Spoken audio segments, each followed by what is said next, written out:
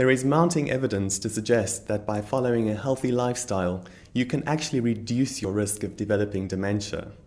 So by healthy lifestyle, we mean things like diet, like exercise, like staying socially active, and also monitoring things like blood pressure, cholesterol, and weight. So if you want to manage your diet, what should you be doing? Well, following a Mediterranean diet is a very good idea. And these are typically foods that are low in saturated fats, that are high in fruit and vegetables, and are high in whole grains.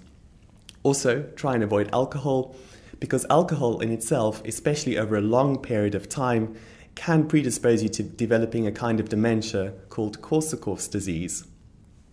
When we talk about exercise, doing 30 minutes of exercise 5 times a week will definitely help.